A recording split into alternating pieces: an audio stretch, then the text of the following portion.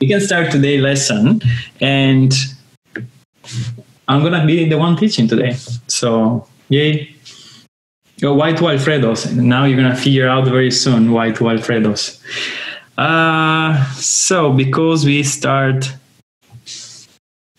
with the other Alfredo. So today, summary is going to be the following, right? This is the table of content. We start with a little bit of review about matrix multiplication, just my interpretation, like my point of view. Then I'm going to be telling you about input data, which are going to be, in this case, talking about input signals. So we're going to be extending the matrix multiplication for signals, and we're going to be ending up with convolutions, which exploit some property of my natural signals. Finally, we're going to be seeing some interactive Python interpreter with PyTorch. So let's get started. So we're going to have here linear algebra recap.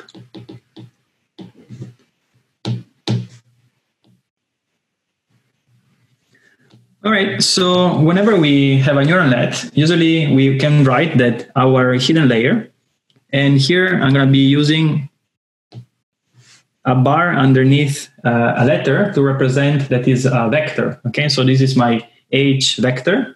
It's going to be a nonlinear function f applied to my z. And what is z? Z is my linear rotation of my input, okay? So I can write here z equal some matrix A times my x. So let's say x is dimension n, z is going to be dimension m. Therefore, what is the dimension of A? Anyone from home? Can you guess? How many rows? How many columns? M by n. That's because we are going to be having as many rows as the dimension we are shooting towards, and as many columns as the size of the dimension we are shooting from. Okay, so let me just expand this one as the classical, just expanding those symbols. So I'm going to have A11, A12 until A1n. Then I'm going to have A21, A22 until the last one, A2n. And then I go down until the last row, which we're going to have AM1, AM2 until AMN. Okay. And then I'm going to be multiplying this one by my vector x. So I'm going to have x1, x2, xn. All right. So whenever we multiply a matrix times a column vector, usually I would suggest everyone thinks about doing this operation. You take this first row and then you multiply by this column, right? This is going to be like a inner product, which is this one times this one plus this one times this one plus this one times this one. And so we have usually in mind this kind of representation, row times column. So I'm going to just write it down to be, just writing down the obvious. So we have now that my matrix can be written as being my first row, A1, then I have my second row, A2, until I get the last row, AM. Okay, so these A's are already rows. And then I multiply this one by my vector X. So if I multiply this one, I'm going to get something which is going to be like here, which is going to be A1X, A2X, until I get the last one, AMX, right? So first, another question. What is the size of this element over here? What is it? 1, right? So this is a scalar. And so I have 1, 2, until the last one, which is m. So I have m scalars. Sweet. And so this one is going to be my vector z1, z2, until I get down to the zm. Okay. All right, so let's now think a little bit what each of these elements are, okay? So let's have here the generic term, a row vector times my x. And let's assume now that my n is equal to, okay? So what is the output of this operation here? How can I compute the value here? I just said before, right? This is going to be this item times this one plus this item times this one, right? So just write it down. We're going to have a1 times x1 plus a2 times x2. Right now, since we are in 2 dimensions, I can also draw this here, right? So I have here a couple of axes, and I'm going to have my, let's say, my x. So this is going to be my x. And this angle here is going to be xi. This point here is going to be x1. And this point over here is going to be x2. And then similarly, I'm going to have my a here. And I'm going to have my a1 here. This is going to be alpha. And then it's going to be my a2 over here. So I can just write this with some trigonometry. How much is a1? It's straightforward, right? To tell me how much is a1, right? Can someone tell me how much is a1? Yes. So no, it's actually wrong. What is a? Okay, the cosine alpha, I guess. But you have also to multiply by the length of the vector, right? So a1 is going to be the length of the vector times the cosine of alpha.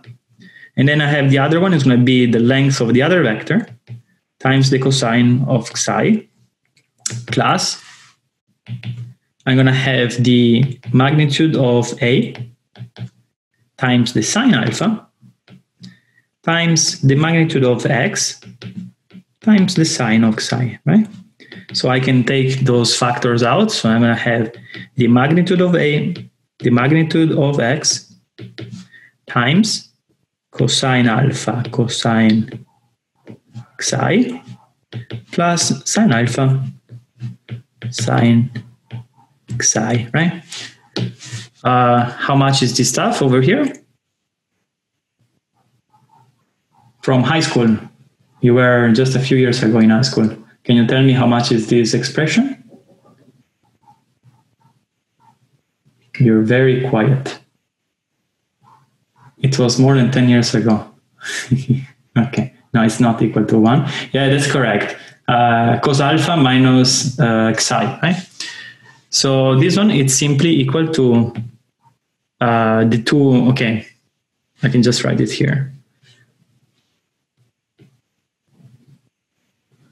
So this is going to be the cosine of alpha minus xi, right? Or, which is the same as saying cosine of xi minus alpha, right? Because the cosine is an even function. So first takeaway, okay? Whenever you multiply a vector with a matrix on the left, right?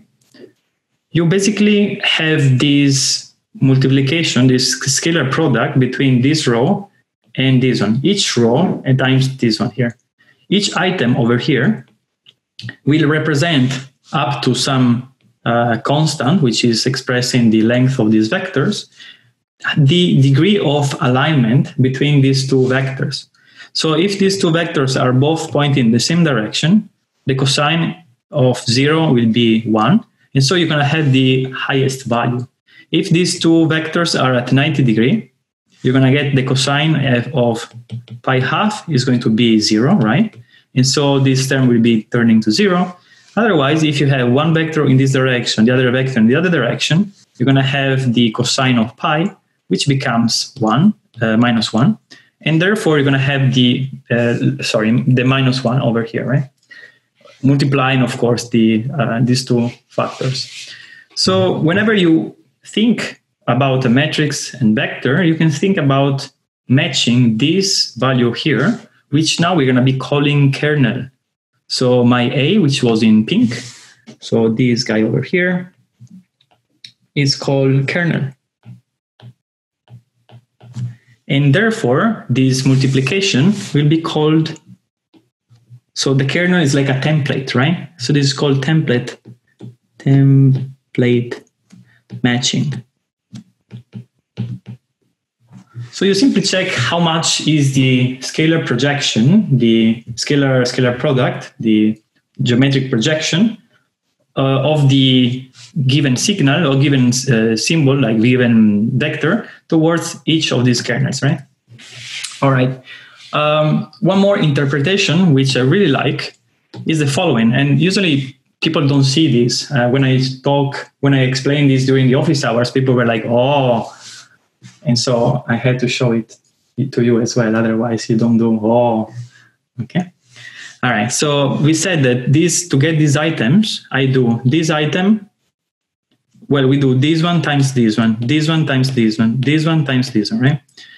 So this first item gets multiplied by this item here. This item over here also gets multiplied by this one. This item, the same, and this one as well, right? So the entire first column gets multiplied by the first item over here. Then we sum it to the product of this item times the second one. Maybe I had to make a square. So we can do this one here. Then I do the second item times the same square.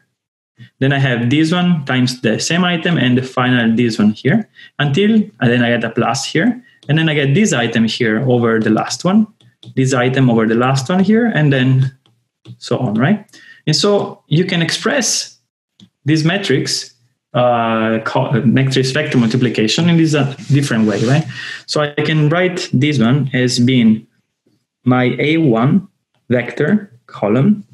I have A2 vector column until I get the last one, which is going to be the nth, because we have n column, right? And then here I multiply this by my vector x, and this is equal to my vector A1 times the first component of my x plus the vector A2 times the second component plus so on until the A3 times the x3, right? And right now I'm going to be asking you a quick, like I'm going to make an exercise, right? So let's say x is one hot with the x vector, right? xj is equal to 1, right? So if you multiply a one hot vector, like a matrix with a one hot vector, what do you get? All of these x's are going to be 0, right? Only the jth item is going to be set to 1. And so you can immediately see that if you multiply a matrix times a one hot vector, you basically select the jth column, right? Does it make sense? Yes? No? You already knew everything? Yes. Okay. You already knew everything? No. You already seen this before? No. Okay. Yes. All right. I'm confused. I'm asking too many questions. Yes, I know. All right. Another one, which is a different exercise, is going to be the following. So let's say my x now is actually a n class probability, right? So what is the outcome of multiplying this matrix times an x that is containing probability? This is P1, P2 until the Pn. No, this should be n, sorry. You can answer?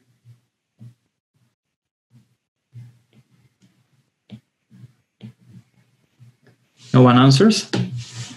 What do you have? So if these are probabilities, like if they sum up to 1, right? Like similar to this one. Yeah, a probability of an outcome. So if you have, these are the probability, like the summation, the one norm is equal to 1, right? And all items are positive. You basically get an expectation, right? Because you sum all the items multiplied by a probability, right? And so automatically you can compute an expectation by doing a simple vector, matrix vector multiplication. All right, so this was the first part. Then we're going to be switching to the second part, where we are talking about natural signals. So let's see, what are these natural signals? We start here with usually the usual definition. Whenever we do like machine learning or whatever, we have our X, curly X is going to be the collection of these X. So here I don't use the bar because I can use the bold font, right? So these are vectors because I use the bold. And so here I have one sample. Given that this bold X, this vector X, I is a data sample, and I goes from 1 to n. And these are my input samples. Right now, we're going to be switching to some more generic and powerful representation. We're going to talk about this input X as being the set of these Xi's, which are functions mapping my domain, omega, towards RC, where C is the number of channels we have. So at a given location, the omega, or a given time, or whatever, a given item in the domain, I'm going to be associating a specific value, xi. Okay. So let's have a look about this domain and channels. What are they?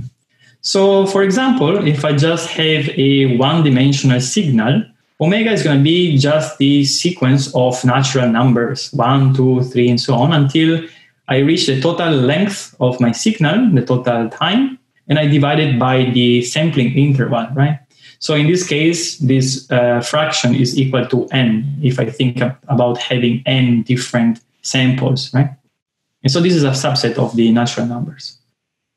And then what is this RC?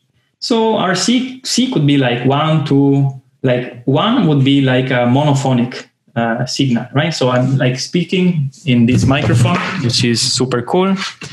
And right now I'm just recording one single stream of information at different time intervals, right? And so that would be a monophonic signal. Or I can record, I can switch the knob and I can record whenever I want to record music. I can have like a stereophonic. And so I have two values. So I no longer have a scalar, now I have a vector at each timestamp, right? So I have a stereo signal. Or who can guess what is 5 plus 1? Talking about audio. What is 5 plus 1? Yeah, surround system, Dolby surround. That's correct, right? So I have here my Dolby 5.1. Okay, so you're actually following. That's great. But definitely we can go for a higher dimensional signal, right? So a signal that is defined on a higher number, like a larger domain. In this case, I'm going to have my domain. It's going to be a Cartesian product between these two sets. The first one goes from 1 to height, and the second one is going to be from 1 to width. And these are a subset of the n squared, not the natural numbers, right? Squared. And let's see a few examples of C's, right? So 1 is going to be a grayscale image. 3 is going to be the classical color image. And so let me actually go in the detail here and tell you a bit more precisely how this mapping works, right? So my X at a given location, omega 1, omega 2, will have three values, which are R, G, and B. Each of these are, again, scalar fields, right? Each R is going to be a scalar, G is going to be a scalar, B is going to be a scalar. But then I pack three of them together. So I have a vector of size 3 at each location in the grid, right? We can still think about an image as being like one data point and still get back to this first original representation over here. But it's much more convenient to use this other representation. Actually, we go usually back and forth. But if I consider this representation, I can exploit properties of this signal that are inherently determined by these locations, okay? And so we are going to be doing that in a second. One more example, but this is going to be a bit tricky, perhaps. If, the last one here, I didn't tell you, sorry. So 20 is going to be a very classical example of hyperspectral images where you have like 20 bands. So there are 20 different wavelength you're going to be recording these kind of images. They are not images, they are hyper images, right? Okay. So now it's going to be a bit tricky, perhaps. I'm going to tell you, what do you think is going to be the following? My omega, my domain, is going to be a R4 times R4. Who can guess from home? What is this stuff? What is R4? Do we have any physicists in the room? Well, in the Zoom room. Time, quantum physics. This is space-time, okay? So R4 is space-time. You have space plus time dimension, and the other one is going to be the 4 momentum, right? The derivative. And if you have space-time and 4 momentum, then you can compute, for example, the a scalar value, which is going to be corresponding to the Hamiltonian of your system. Okay, so these are all kind of crazy things you can do with these kind of signals. All right, so an example of very simple example of 1D signal is going to be simply my x square bracket k, which indicates that this is a discrete sampling process, and I have my x1 item, x2 item, and so on. Okay. All right, so let's extend the notion of matrix multiplication to these signals. Extension to signals.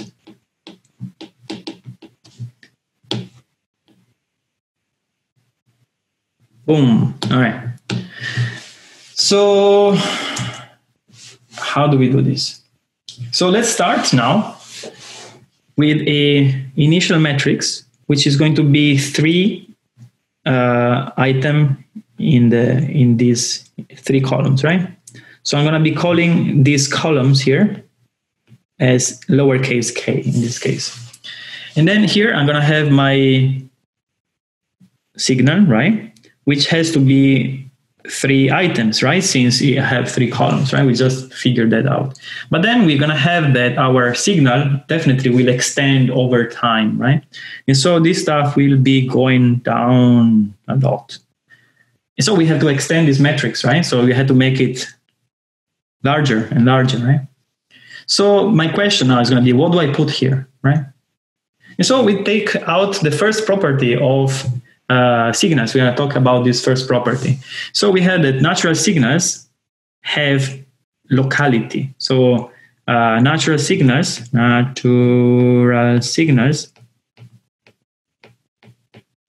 are local. What does it mean? It means that things may happen within this region, like the things that happen here are quite uncorrelated with things that are happening down here, okay? We only care about small regions. And so in this region here, which would be like, how do I take care of the items down here? Well, I don't want to take care of them, right? Because I know that my signal will only have something that is meaningful within a small region. And so we'll put a big 0 over here, okay? And so locality gives me sparsity. So here I'm going to put a big 0, okay?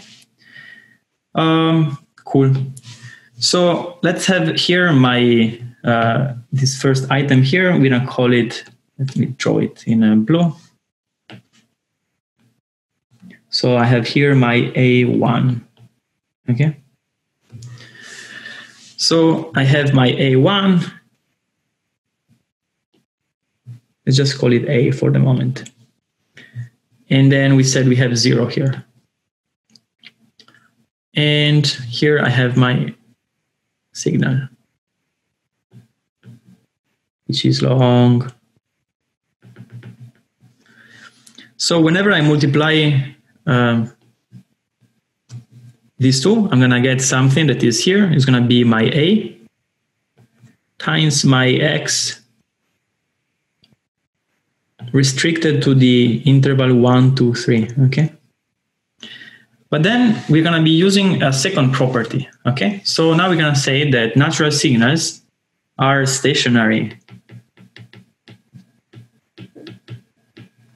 What does it mean it's stationary? Stationary means that what happens here may happen over here and may happen again over here. So I am interested to check whether this specific template over here appears over here, all across the signal. Since these signals are stationary, I expect to show the same type of pattern happening over and over again, okay? And so this one leads to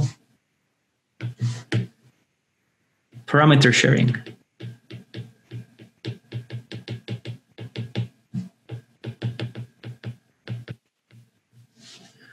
Which means that I'm going to be simply reusing the same A here.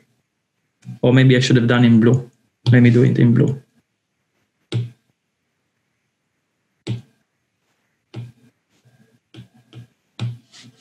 And so I'm going to be using the same A one step down here. A, this was A, was A1, right? And so I just keep repeating this one down, down, down, down until the last one. And so if I just compute, it's missing something here. Okay. So this was the first element here, was A times X 1 to 3. Then I had a second item here. This is going to be A times X, which goes in this case 2 times 4, until the last one, which is going to be A times what? So I reach the end of the signal, right? And let's say this thing is long n. So I reach the n here, and this is going to be n minus, n minus 2 in this case, right? And what is 2? In this case, 2 is going to be k minus 1, right? So question for you. How many items do I have here?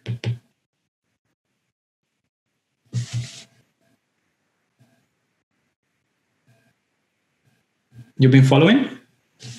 N minus 2, yeah, exactly, because I have 1, 2 until the last one, n minus 2. To be more generic, we're going to be writing this n minus 2, the whole n minus 2, as n minus k minus 1, okay? So this is the total length of my signal after the convolution with a kernel size of k. So now someone should complain and say, oh, Alf, you forgot something. What did I forget? Well, I forgot there were other kernels over here, right? There is this one over here, and then there is this one over here, right? So what happened to them, right? I just computed this first guy, right? And so let's finish up with the other one. So we are going to simply repeat, right? So we're going to have this matrix here. I had the first one, the second one until the last kernel. Okay. And so I'm going to have all the colors. You have the blue, you have the green, and then you have the orange. And so each of them will have a corresponding matrix. Oh, we didn't say how these are called, right? So how is this matrix here called? Oops, too long. So this guy here is called toplet matrix.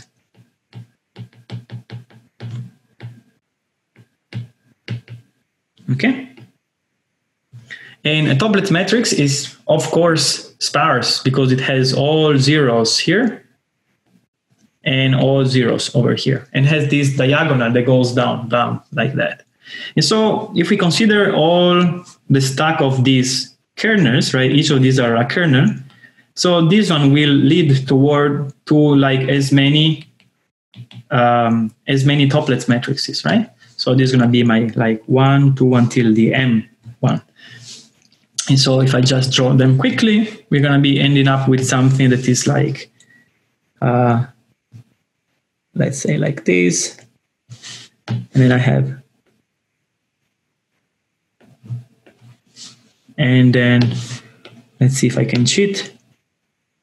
Oh, I messed up. Copy, paste, a second one, color, and the green one, and then you had the third one, paste, and then we had color, and then see, I have become an expert of this stuff. All right, and so this is going to be giving you a stack of toplet matrices, and eventually you end up with not just one output, but you're going to have the first output, you're going to have the second output, right? And then you have the third one, right? And so right now we started from a signal here, which was, how much was the depth here? Well, the depth here was 1. In this case, my channel was equal to 1, right? Let me write it down. Which color should we choose? Okay. So here my, too thick. Here my channel was equal to 1, right? So in this case, we started with a channel equal 1, and we end up with a channel equal 3, okay? So how do we deal with this, right? So how do we perform convolution after this, right? So actually, let me reshape this one in this way. So this would be the last one. This would be the second one. And so we can think about this one as being like, this is my face, front face, and then it goes up this way, right? This is second one. Okay, I cannot draw, sorry, because I don't have space. Okay, this was the last one, tack, something like this, okay? And we go up, tack, like this. All right, I made a mess.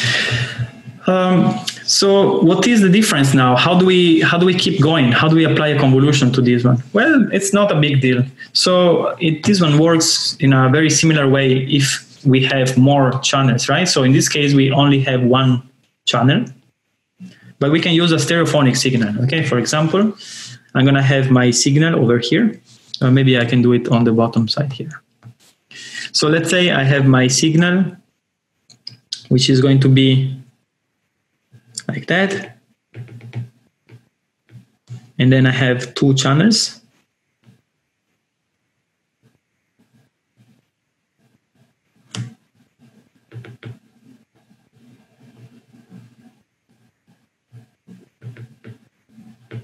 Okay. And so how do we compute this convolution? Well, the kernels now, instead of being like here, they had like just one channel in thickness. Now we're going to have a kernel which has more thickness, right? So we're going to have the kernel stack, which was 3 items. Now we're going to be also having some depth. This was the first one. Then we go second one until I get to the last one.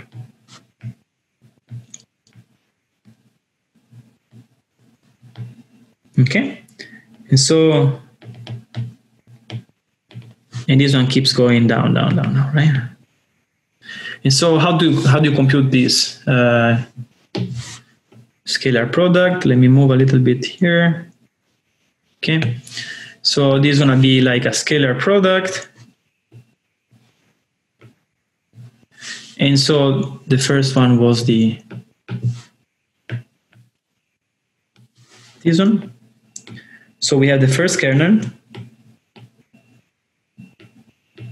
like here. We apply down this direction, right? We had 3 items here, 1, 2, 3, 2 in the thickness, like this, and then we go down, bam. So each multiplication, so this one times this stuff over here, is gonna give me just one value, right? So this is gonna be my first item over here. And then as you move down, you get all these items, and so on. And then you're gonna get the second kernel, right?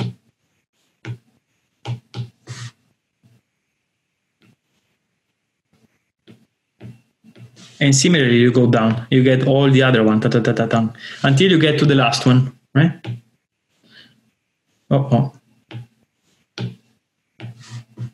which was this one over here.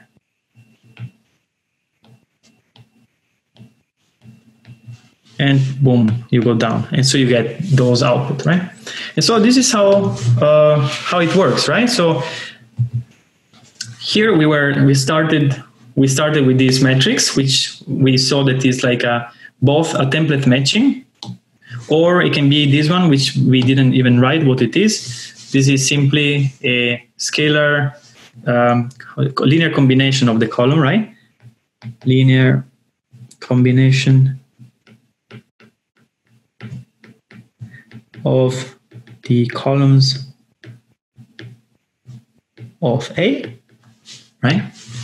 And then we saw that we can extend the data that is down here and then we can modify our matrix to be having a big 0 over here. And then we start sliding the same kernel over again, because we use parameter sharing, since the data is the signal is stationary, and we have all these big zeros because we only look for local interaction. We don't care about things that are further away.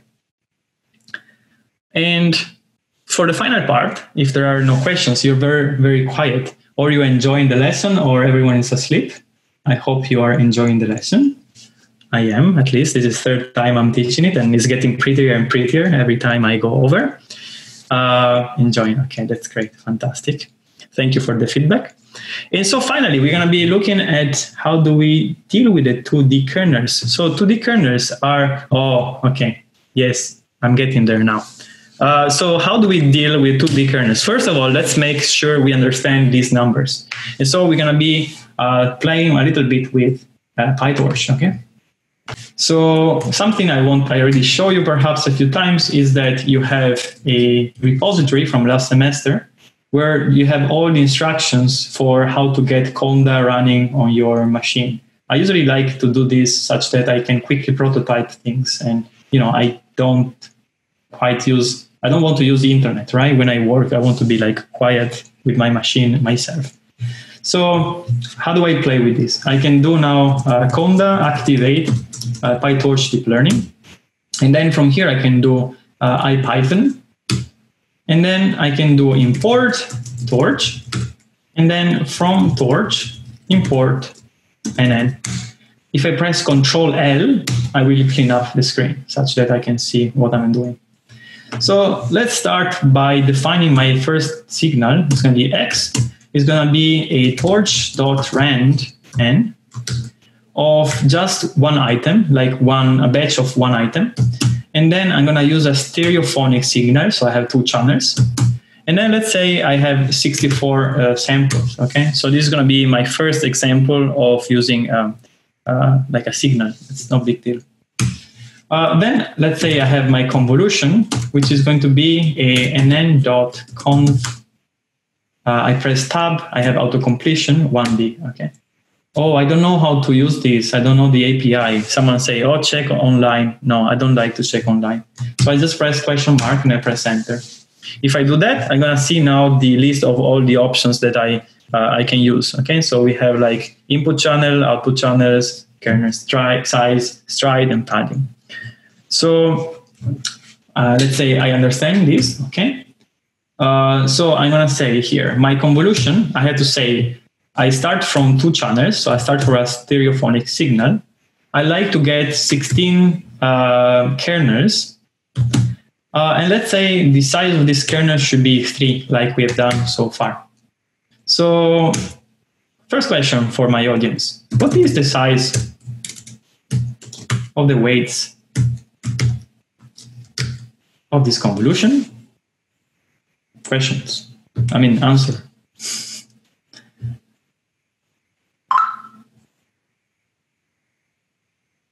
You have to answer on the Zoom because I cannot see things on the, 16 times 2. So we have 16 kernels for sure. It has to have 2 channels in order to match the input. But how about this number 3 here, right? So the length of each kernel is going to be 3, and the number of channels of these kernels must be 2, such that it matches my input, right? And then I have 16 of them. So this one gives me 16 two channels of size, like two channels and domain size 3. Okay, cool. How many biases do I have? Anyone?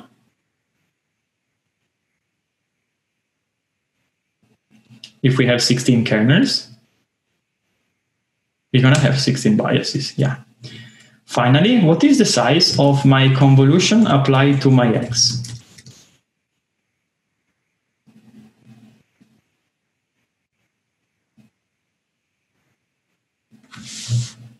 And you need to answer because we don't go ahead otherwise.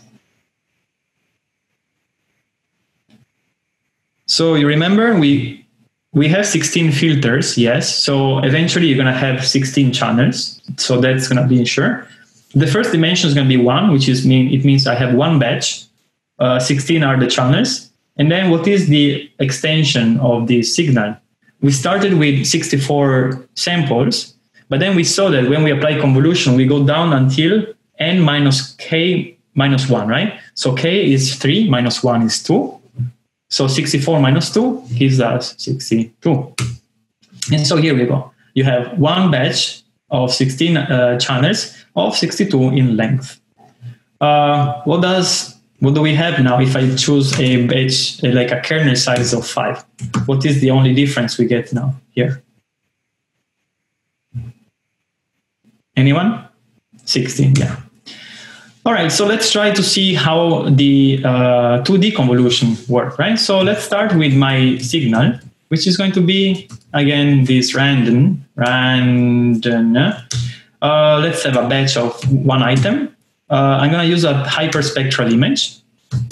And then for the size, I'm going to be using something that is in height 64 and in width 128, okay? So this is my my natural signal for a hyperspectral image. So I'm going to create my conv, which is going to be nn.conv2d. Again, if I don't know how to use it, I put a question mark and I press enter. And again, they say input channel, output channel, kernel size, stride, and padding. So in this case, I'm going to do, again, input channel, we said 20 because we start with a hyperspectral image. We'd like to use our 16 kernels. And my filter size, let's say I'd like to use 3 for the vertical direction and 5 for the horizontal direction. So, okay, first question, which is going to be quite easy. What is the size of my weights? Anyone? Maybe someone that hasn't answered already before? Or literally anyone, because it's getting late. It's very similar to what we saw before. We have 16 kernels. What are the sizes of these kernels? You need to match the 20. That would be the output size. I asked what is the size of the weights, not the size of the output. But that would be the correct output size, which we're going to see in a second. So the size of the weights is going to be 3 and 5, right? So we have these kind of patches, which are height of 3, width of 5, 20 channels in depth, and then I have 16 of these items, okay? And then as the same as before, if we check the biases, we still get the same 16 biases. And finally, as Eric was pointing out, if we apply the convolution to my input X and we check the size, we're going to get definitely one batch of 16 in depth, right? Of 62 times 124. My last question would be, how do I manage to remove this change in a domain, right? So we move from a domain that is 64 and 128 to a domain that is 62 and 124. If I'd like to keep the same domain, I had to change a few parameters here in my convolution. So first of all, I had to say I'm going to still use a stride of 1, but then I'm going to use a padding of 1 for left and right, top and bottom, and then 2 for one for top and bottom, and 2 for left and right. Yes. And then I need one more parenthesis. So in this case, the only thing I change is going to be adding an extra 0 to the top and to the bottom of my input signal, and 2 zeros on the left and 2 zeros to the right, such that whenever I compute the convolution of x, it still preserves my 64 and 128 dimension. This is going to be quite important, or is necessary, if you want to use some residual connections. You cannot use the same residual connection if you get domain changes, okay?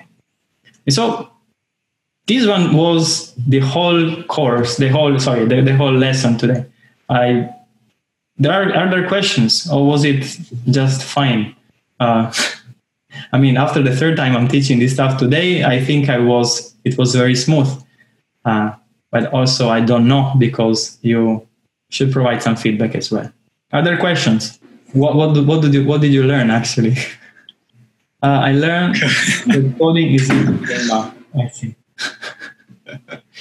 I hope you. So the first page, like the part where I was talking about the matrix multiplication as a template matching, and then the linear combination of the column. That's very, very important to keep in mind, right? You have this kind of, at least mental image, where you're computing the projection, right, for each item in the output of the multiplication, and then the other interpretation, which is again the linear combination of the columns. We are going to be using that in the lesson for the graph neural networks. So if you're not practical, if you're familiar with that kind of representation, it becomes a little bit hard, perhaps.